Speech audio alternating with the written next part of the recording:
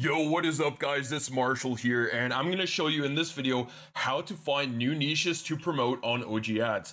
So a lot of you have been spamming the same niches over and over again, and that's just not good, especially for something like YouTube ranking. You're going to want to find new niches to set yourself apart and sort of dominate your own little niche where you actually have a good chance to get a return on your time and investment.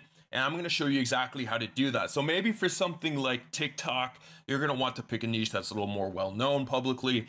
But for something like YouTube ranking, I highly recommend that you spend the time to find niches that not many other people are doing, if at all.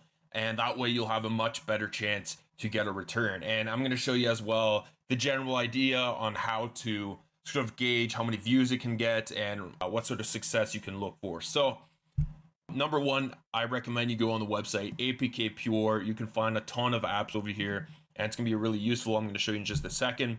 But the other thing, you're going to want to make sure you have YouTube open so you can sort of back check everything that you're looking at. And another method to find new niches is you're going to type in the search bar a keyword or a key phrase that people are going to be searching for. So how to download on iOS, and then you can put a random letter, and then you can see what shows up, what YouTube recommends of what people are looking for. So happy mod, you can click on that, and then you can sort of gauge based on that how many views things are getting. So you can see this is sort of like a medium-sized niche. It's not overly saturated. It's not getting too many views. So this is fairly medium, but obviously you can use this method to find literally thousands of new niches that oftentimes not a lot of people are doing. So this was just the first one that came up. So the next method is going on APK Pure or any such APK website. And from here, you can see a ton of apps that people are going to be using. And from there, you can sort of do your own little bit of research on the specific app to see what it's all about and what people would want for it. So for example, another thing you can do is click on the apps tab here, and you can see in this list a lot of apps showing up. So Happy Mod, for example, here it's showing up. And let's just keep scrolling. KindMaster, there's a whole lot of apps. Lucky Patcher, for example, this is an app that is normally only available for Android devices.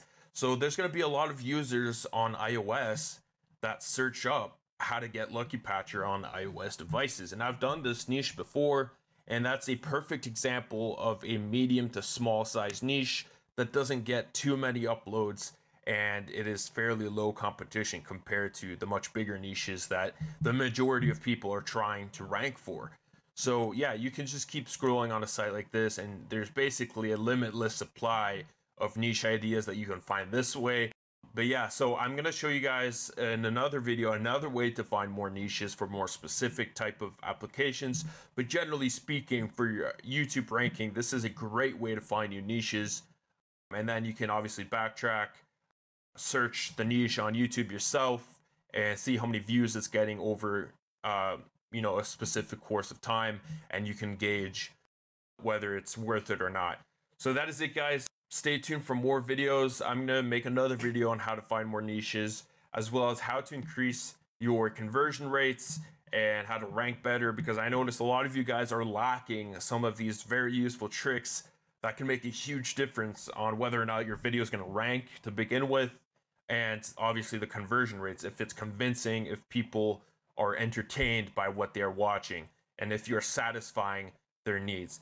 So guys, stay tuned for more. I hope you enjoyed, and yeah, see you in the next one.